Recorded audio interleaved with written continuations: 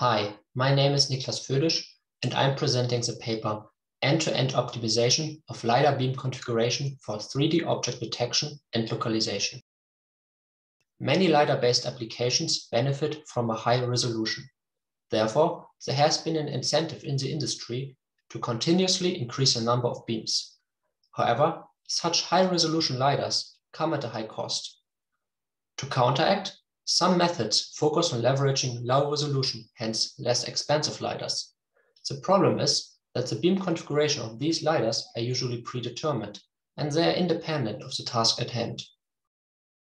Inspired by this issue, we investigate whether the best beam configuration of LiDARs can be learned for a given target task. The idea is that manufacturers could produce low-resolution LiDARs dedicated to specific tasks. As such devices are cheaper than their high-resolution counterparts, the deployment will be simplified. To simulate the continuous search space of elevation angles, we select a small subset of beams from all beams of a high-resolution LiDAR. Besides the simulation of various configurations, doing so allows us to exploit already existing datasets.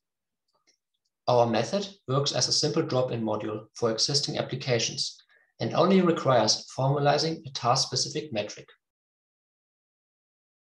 We leverage a reinforcement learning-based setting to iteratively optimize the beam selection. We define the state as the currently selected beams and the corresponding action as changing the selection as shown on the right.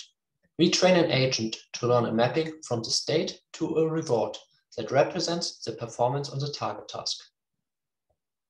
In our approach, the agent uses a small neural network to iteratively refine this learned mapping.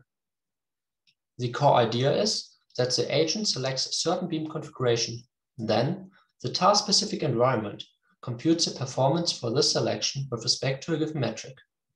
Finally, the agent leverages the newly gained knowledge to retrain its neural network. Over time, the agent learns to specifically explore those beam selections with a predicted high performance. To balance exploration versus exploitation, we embed the agent into an epsilon greedy decision setup. We apply our framework to 3D object detection. In particular, we utilize pseudo-LiDAR++ as a base method. Pseudo-LiDAR++ predicts depth from a monocular image and then uses a sparse 4-beam LiDAR for refinement. Afterward, the depth values are converted to a pseudo-point cloud, which can be used with any existing LiDAR-based method. In this work, we use the popular point pillars. Here, we show the evolution of the beam search. As one can see, the selected beams converge to a configuration that covers the horizon, as most points of interest lie here. We compare our optimized beam configuration to the configuration used in the pseudo-LiDAR++ paper. As shown in the first row, we are able to improve the performance without any change to the base method, except for the selected beams.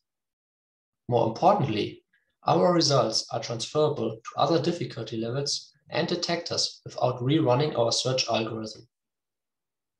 To conclude, we provide a new perspective on improving low-resolution LiDAR tasks by learning how to position the beams. To address this task, we propose a novel end-to-end trainable method that can be used as a simple drop-in module with any existing base method. Thank you for your interest in our work. For more details and the results on localization, please refer to our paper.